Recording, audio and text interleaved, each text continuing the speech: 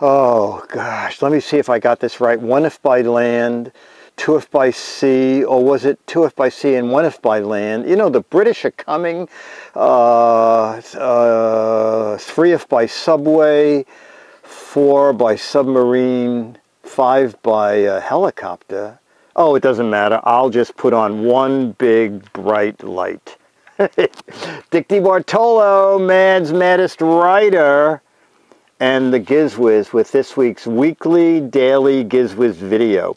Okay, this is the Coast emergency light. Let me just lower it a touch here.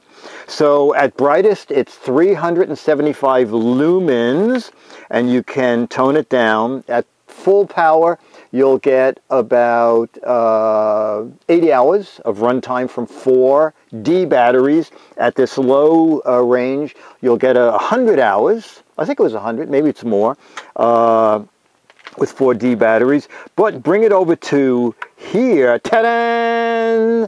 Now, Bordello light. And then, if the cops are coming, emergency Bordello light. Okay, so it's an emergency light, great for the car if you're stuck and you want to warn cars away from you or attract attention on a boat. That's the red blinker. We're back to the red light here. And I'll keep it on low because I want to show you down here at the bottom. There's an indicator light. So if it's in the green, there is 60 to 100% of the power left in the 4D batteries. It'll light up yellow when it's between 60 and 30%. And then red light will come on to tell you you have 30% power or left or less left in the 4D batteries. The 4D batteries don't come with the unit. I just checked on Amazon. It's selling for about $29. That's the box. It's the Coast Emergency Area Light.